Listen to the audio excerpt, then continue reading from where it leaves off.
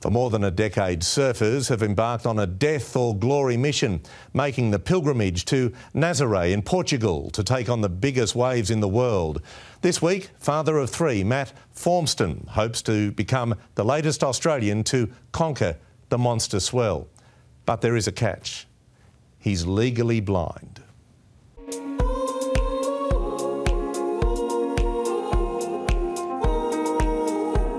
Matt Formston has spent his life proving people wrong. I've been doing things that people say aren't possible my whole life. As a kid growing up, I was blind and played rugby league, rugby union, ice hockey. Everyone said that was impossible, and I did all those things, and most of them to a representative level. And today at Finglehead on the New South Wales far north coast, he's matching it with the best. Matt rips. He rode one wave in particular.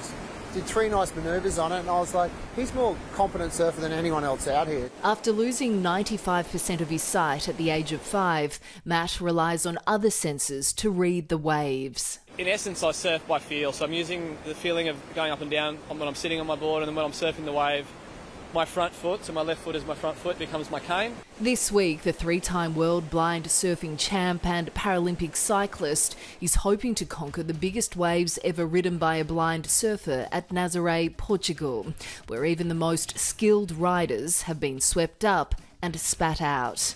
Notorious for its 80-foot monsters, Matt will potentially surf 50-foot waves he can't see. I basically hold onto the rope, don't let go, but once I hear the referee whistle, I pull the rope and go and trust that they've got me into the right wave. If I hear an air horn, that means you're about to cop a big one on the head. Brace for it.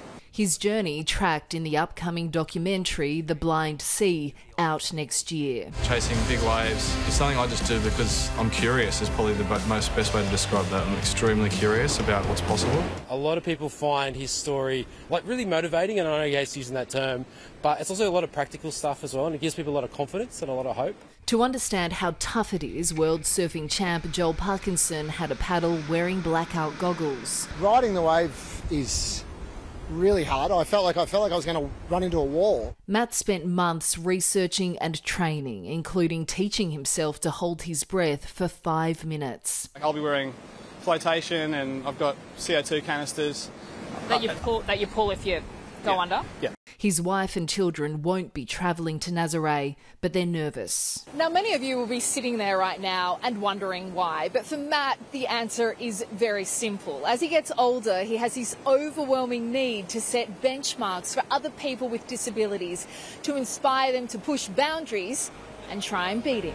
For Matt, it's a calculated risk in the one place he feels completely free. It's my safe place. Like, you walk anywhere across the beach, in a car park, there's sticks and gutters and tow balls and all sorts of stuff trying to get you. In the ocean, I fall off and I'm in water, and it's healing. Sophie Walsh, 9 News.